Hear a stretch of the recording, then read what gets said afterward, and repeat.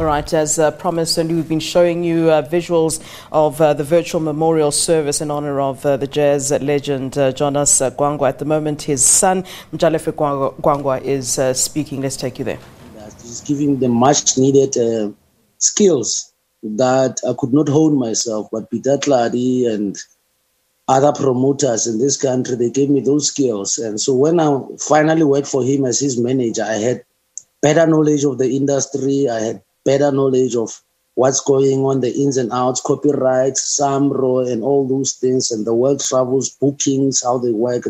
Now I had more powerful knowledge. And he said, you see, that's why I say, come and work with me. And I said, Papa, but sometimes I had to go through that to get the degree to be able to come and work with you, because Peter Tladi gave me a position of being an AR manager at Team Music Man, which was a position that was not offered in any institution here in South Africa. So you had to learn through the peoples like Bopadi in New Orleans. You learn what an A&R manager is, and through his works, then I got to understand him. But as a father, he was a disciplinarian. He made sure that we do the right things all the time. He made sure that we respect anybody who comes, because he was a very humble person. And, when you say talk about Papa, to me, there's two of them, but in the other two, there's three of them. So his Papa, and then he becomes your brother. And then his Papa, he's the musician, a groomer, a mentor. And I'm saying that because as a musician, a composer, arranger, and performer, that's him. But he used to prefer to work with young people and groom them and guide them through their careers, guide them through their music. Some of them, they will come. I'll make an example. We had one of the greatest bassists, Glenn Mafoko. So may his soul rest in peace. When Glenn Mafoko left, Bongani Ngube came in. And then Bongani would say, when Papa is preparing a repertoire before a show, and Bongani will say, hey, I'm not yet ready. And I'll sit with him in the corner. And Bongani, do you? And then Papa will guide you.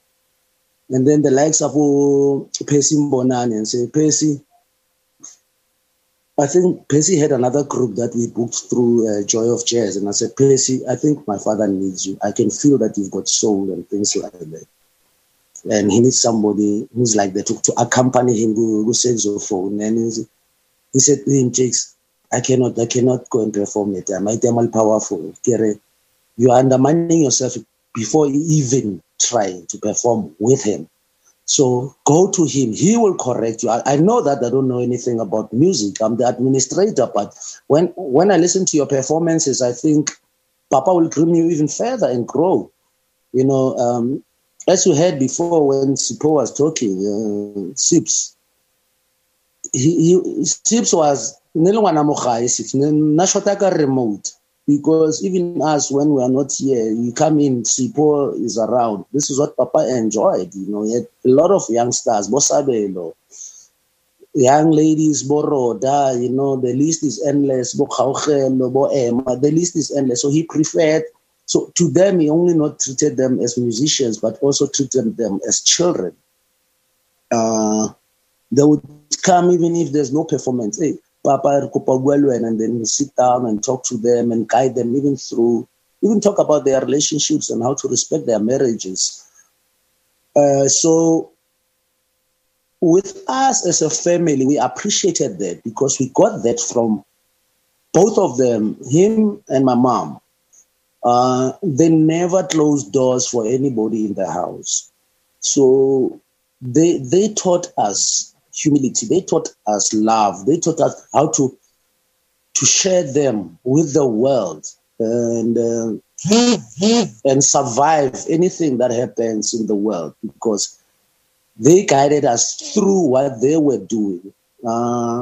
When I talk with Papa, his history, I think I'm glad that Uncle Joe Uncle Pado Jordan has mentioned some of the things that he did, raising funds for the ANC in 1955 for the Freedom Charter, because part of that, he respected the ANC moving forward. We were not born, and but him talking about the history, him talking about his relationship with the ANC from the times that he knew O.R. Tambo, because he was impressed from St. Peter's. He told me that he was impressed with the presence of the late President O.R. Tambo. So whatever the call came from President O.R. Tambo, he said, no, I am doing that. So he left his comfort of the United States to be, when he was called by President O.R. Tambo to be, but the Amandla was called Kunju to do ANC in Angola. So he coined it Amandla Cultural Ensemble after several discussions with the leadership. And he trained and groomed them. He was happy to work with those young comrades, and he respected them also, because as youngsters, having left their families and country to go and fight for. So those who were involved in the cultural ensemble, they really, really, really felt his presence and his works. That laid basis for a lot of things, I think, also on Papa's side, because, when he went to London in some of these works, part of it in London, meeting Bo Tambo, who introduced him to Richard Attenborough, that helped with the movie Cry Freedom. So they recommended, no, this is the best person from South Africa. This is the best musician that you can ever get to perform and understand the work that you are doing in relation to the movie Cry Freedom, which led to a lot of Papa's fests, because his fest starts from the, we were talking in the film, I said, Papa's fest starts from the 50s, including receiving those Grammys in the US in the 60s, that the history has not been told in South Africa, but we know in the US it's been spoken about. That was his first, among South African musicians to receive that.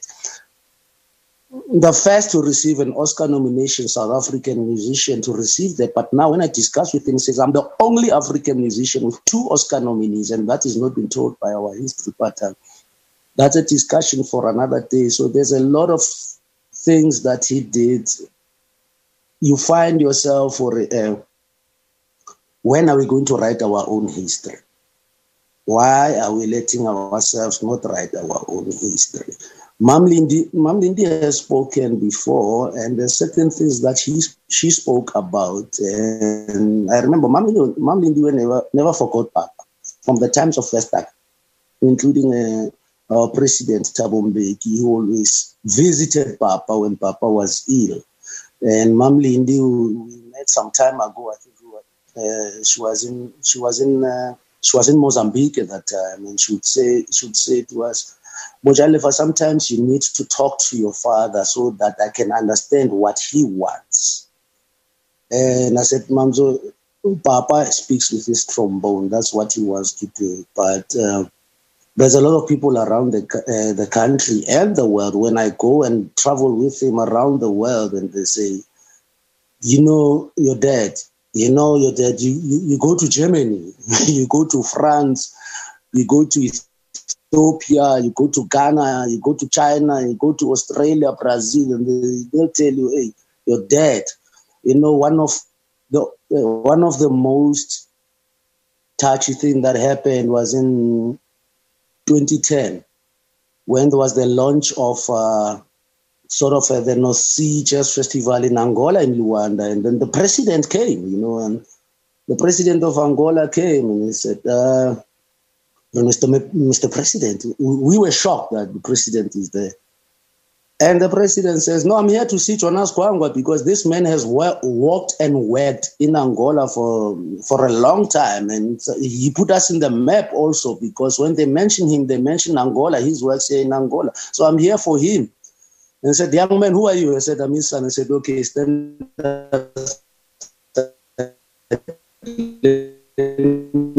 talk to your dad.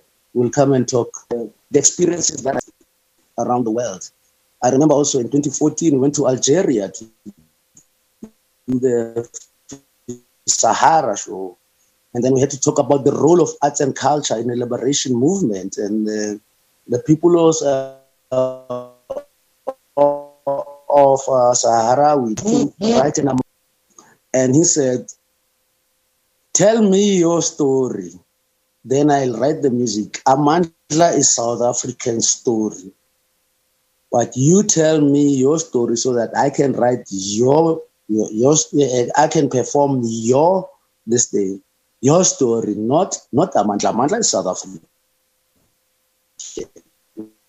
If you want something like that, there's a man to associate and align all those things with your struggles, because that's our struggle. In each and every country has got a different struggle, but we are all fighting for democracy and freedom, because I think so I can't my identity so this Spain and all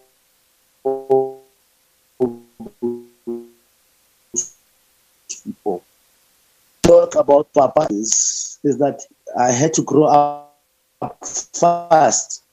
My sister Spanky was relating to me the other day, reminiscing about what it means to be Jonas Gwangwa's son. And she said to me, I feel pity for you because you had to grow up fast and become also his manager. You had to grow up fast and become a father to your brother when Papa is not around. Because I used to take my brother, I used to take my brother and my younger sister to the movies and things like that. So when we came back from exile in the 90s as children, we really appreciated that. We really loved that. And that was the first time, actually, as a family, all of us, the kids, were under one roof. So you get Spanky as the eldest daughter, you get Mpo, and you get myself, who grew up, who went to exile very young, in our teens and things like that. My brother and my sister, Baba Malusi, went to stay with Tineke in Holland. Tineke helped the family with a lot of things. I mean, the community of Holland helped us. We had those family, but we were happy to be together, because when I'm not around, my sister Mpo, I knew that Mpo will take care of Spanky. And then me and Mpo kind of with our from time as kid. I remember my sister when she was studying in Cuba. All right, that is the son of the late legendary jazz musician. His name is Mojalefa Gwangwa, talking about his father, Jonas Gwangwa. Then just something I just read online, which is put together by someone who's currently part of a group of people putting together a memoir of Jonas Gwangwa. And I thought it best articulates what Jonas Gwangwa was about. And it says, music is not a zero-sum game with only one best, but if you seek to name one musician whose life embodies the South African people's struggle for a national culture, it must be trombonist, composer and cultural activist Jonas Gwangwa, who was born on the 19th of October 1937 in Orlando East, Johannesburg, and died on the January 23rd in Johannesburg at the age of 83.